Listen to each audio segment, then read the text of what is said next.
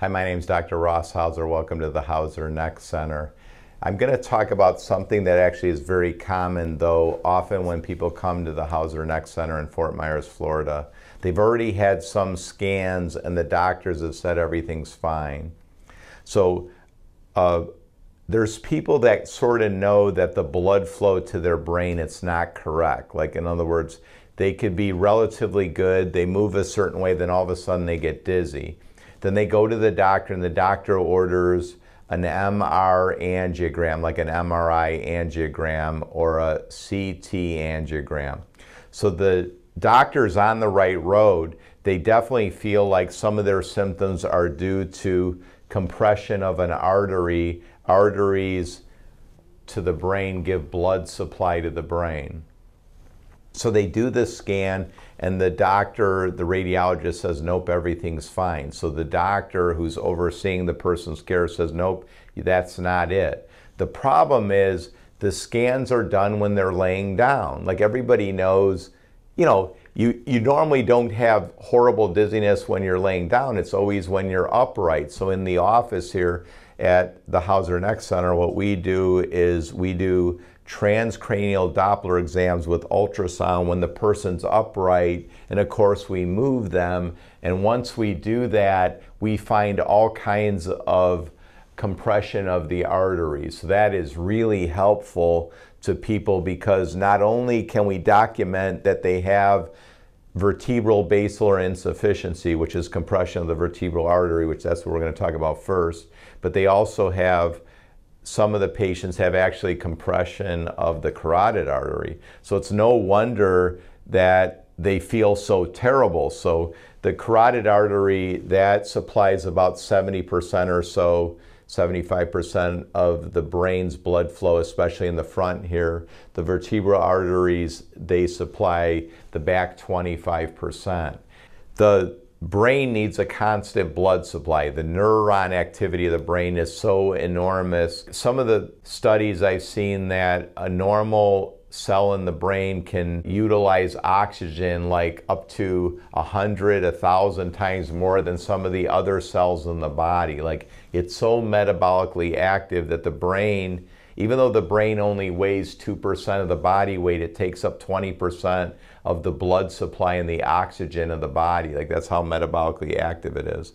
You can see here the vertebral arteries go inside the vertebrae, and then that supplies the back of the brain. You can see that here on this model, and then that's the end result of the vertebral artery is the basilar artery, and it's supplying the back of the brain. So instability or extra movement of any of these vertebrae here can kink. We just call it kinking of the vertebral artery.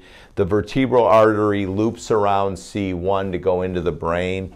So any sort of extra movement of C1 can absolutely kink the vertebral artery. And the best test to get, if you think you have this, like you turn your head. So when you turn your head to the left, it preferentially kinks the right vertebral artery. And we do cone beam CT scans. So some people have a bony bridge right here. This bony bridge in some people, and it's up to 1/3 of the people, is called ponticulus posticus. So if you have that plus instability and you have a bony ridge around your vertebral artery, I mean, you're way more prone to getting kinking of your vertebral artery. And this just shows the Doppler scan, and we can get the peak systolic velocity. So in this person it was 56, and then it shows the segments. So we do ultrasounds of the vertebral artery here. We can go inside the brain, and then we're just looking for, is there a major change in the velocity with a head position or with motion? And again, this is just a model, but the vertebral artery, I'm going to show you where the vertebral artery can get kinked. So the vertebral artery can get kinked. It can get kinked at C1. When there's a lot of instability, the vertebral artery can be in places that it's not supposed to be. And then, when it does get kinked, so we have I literally have a patient right now where basically all the arteries are getting compromised. So in other words, the person is so loose, they have such severe Ehlers-Danlos syndrome and such severe upper cervical instability and neck instability that they're, with certain head positions, their blood supply in the right vertebral, left vertebral, right carotid, left carotid, they all, with various positions, can get compressed.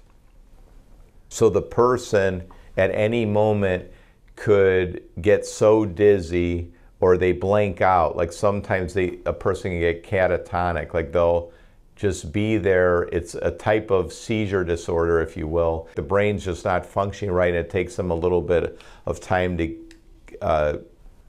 come back. This is from Dr. Rosa, who's a brilliant chiropractor in New York, and he does very sophisticated MRIs, and this is one of the things he let me use. This one just shows, MRI can also show tortuous vertebral arteries or other arteries, and it can compress on the brain stem.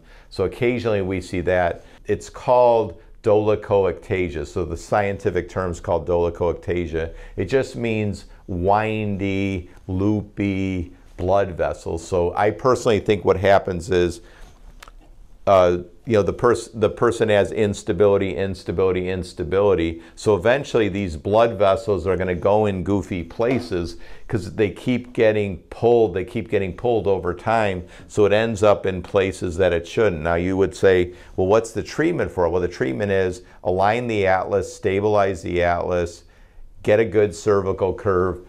So the tension is off of all these blood vessels, and when the attention's off of all these blood vessels, and if they have enough stability from the prolotherapy, then the person can be upright and do all the things.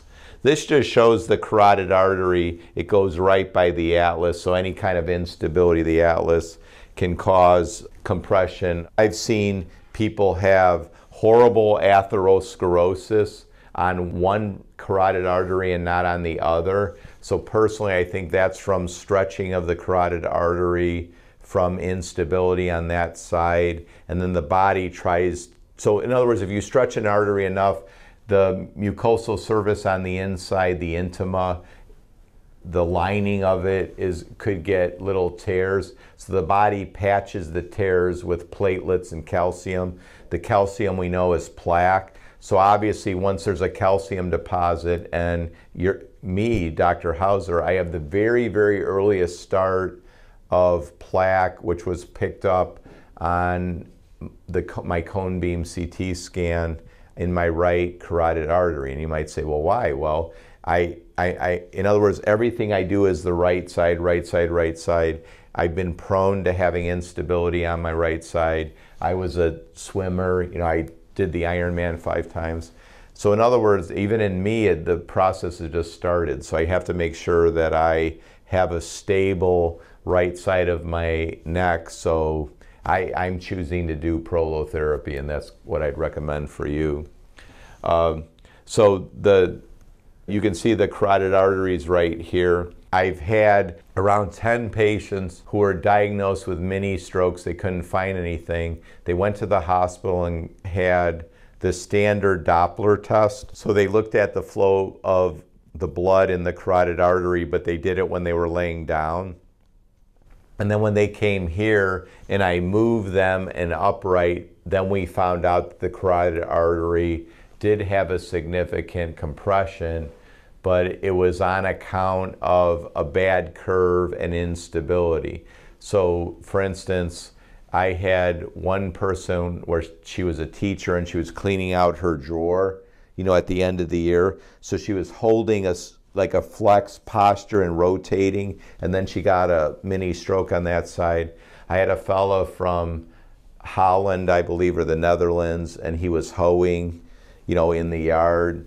And again, he was bent down, flexed with his head rotated, and then he had a mini stroke too. And we found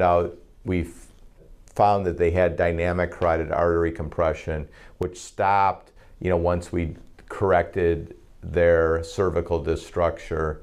their misalignments, and we helped with the instability. So this just kind of shows the person turns in a certain way, and then because of the instability, the carotid artery gets compressed. Not only can the carotid artery get compressed, but also the various veins can get compressed. Vagus nerve is also getting compressed. Internal carotid arteries show up good on CT angiograms and MR angiograms, but because they're laying down, it may not show the compression. So that's all I'm saying. You may have to do it upright.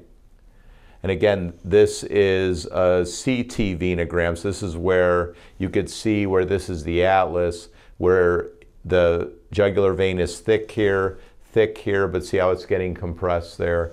Any sort of atlas misalignment or instability in the upper cervical region can cause the atlas to compress the jugular vein. The cerebral spinal fluid can get blocked. So in this particular patient, you could see that their C3 was blocking the cerebral spinal fluid here. The cerebral spinal fluid there is white. That can also give you head pressure, all kinds of autonomic nervous system problems. So what we did was we helped them with their cervical curve, and we got the C3 to be more forward, and then of course that restored their cerebral spinal fluid flow. The cerebral spinal fluid is supposed to surround the spinal cord, but if you guys looked at your MRIs, you can see where there are going to be times where there's no cerebral spinal fluid on one side of the spinal cord, so that's a sign that the cerebral spinal fluid is getting blocked. When the cerebral spinal fluid flow is blocked or the jugular vein is blocked, you get the accumulation of toxins in the human brain. And because of increased brain pressure and the toxins, you can actually get brain neuron death, and that brain neuron death can lead to obviously brain atrophy. And if it gets too extensive, you can end up with dementia. So the treatment to help somebody who has dynamic carotid artery or dynamic vertebral artery compression, which diagnosis-wise, that's vertebral basilar insufficiency or carotid artery insufficiency, compression of the jugular vein, or CSF, cerebral spinal fluid stasis, is going to be restoration of the cervical curve. Sometimes we'll put weights on them and we'll x-ray the person to make sure the various weights restore the cervical curve, and then we do adjustments. And of course, when the person has instability, we do prolotherapy to tighten and strengthen the ligaments in the neck, and that typically can give resolution or significant help for these conditions.